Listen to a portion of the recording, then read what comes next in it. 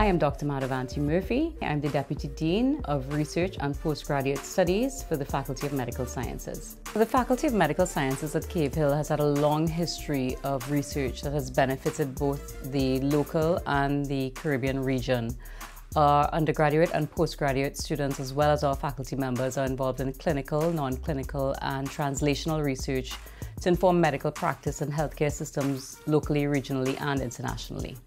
We recognize the importance of a strong research foundation for graduate students when they enter the working world. Therefore, all of our students are exposed to research, and all of our postgraduate students in particular participate in research. Our faculty members are experts in both clinical and non-clinical fields, leading to research in areas such as pharmacology, epidemiology, public health, nursing education, and a range of clinical research.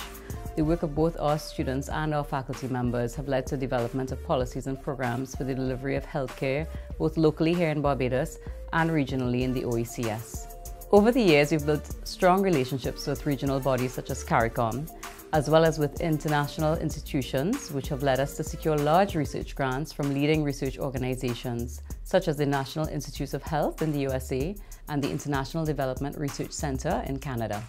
We also share a formal relationship with the George Allain Chronic Disease Research Center, which ensures collaboration on research and teaching to build capacity in research and healthcare provision in the area of non-communicable diseases. Some examples of research our faculty and students have been involved in are the Barbados Eye Study, which was the largest glaucoma study ever conducted in a Black population, the Barbados Diabetes Reversal Study, the Asthma Study, which has been done in collaboration with the University of Colorado in Denver, the ECHON study with Yale University, and ongoing NCD research in collaboration with the University of Cambridge.